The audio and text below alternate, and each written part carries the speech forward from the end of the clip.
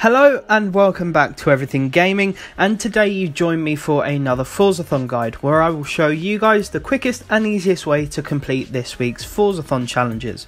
Now this week's Forzathon wants you to complete all of the challenges in a 2015 Audi S1, and they're actually really easy challenges, so they shouldn't take too long.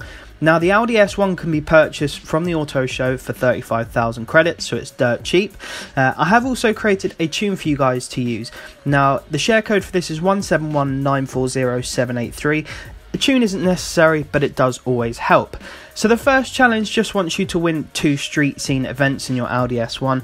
Now, street scene events are a little bit trickier than normal events, but I'll get into that in a second. So of course, I'm sure we've all unlocked the street scene events. Now the one that I always go to is the Batham Gate down in Broadway, just to the south of the Horizon Festival. It's one that I'm most used to. I'm sure if you watch my videos you'll know that. Now you can do this challenge on whatever difficulty you want. It doesn't matter because it's not a festival playlist event, it's only a Forzathon one. Now the reason I say that is because you will be up against some weird and hard competition. So as you can see, against my Audi S1 in front of me there was a Conan's egg, so it's not necessarily that easy. Now I do it on expert and it wasn't too difficult, but if you are struggling you can always turn it down. But all you have to do is win 2 of those street scene races, and that's the first challenge complete.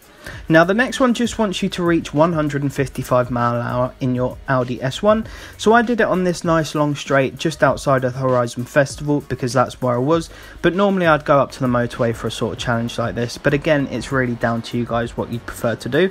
Now you can do this in a stock Audi S1, it will hit 155 mph, it will just take a bit longer, or you can use a tune, either create one yourself or you can use this one that I've got, and 155 mph in that is really easy. Literally took about 30 seconds there, so not difficult at all. And now moving on to the final challenge, which just wants you to win 2 dirt racing series events, which again is really easy, and I'm sure you'll see what's coming. I have created a race for you guys up at the Glen Rannoch Trail. Now I always do this sort of thing just to get the Forzathon challenges out the way as quickly as possible, but you can do any dirt race, whatever you want. But I've created this one called Forzathon Easy.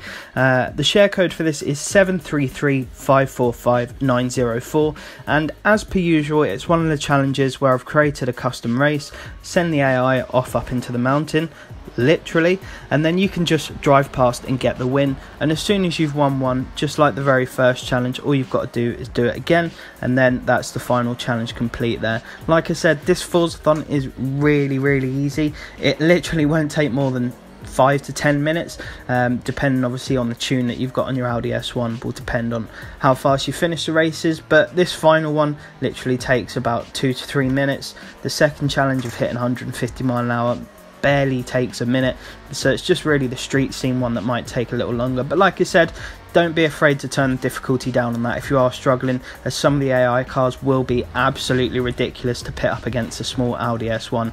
But never fear, it is a small but a very mighty and capable car. Now I hope this video has helped you out.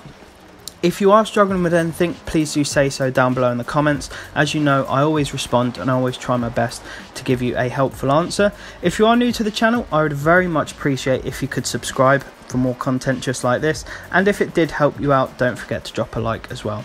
But apart from that folks, I want to say all the best. Don't forget to stay tuned, because in a couple of hours time I will be releasing obviously my photo competition guide, where I'll show you guys how to complete this week's photo challenge. But apart from that folks, again, wish you all the best, stay safe and take care.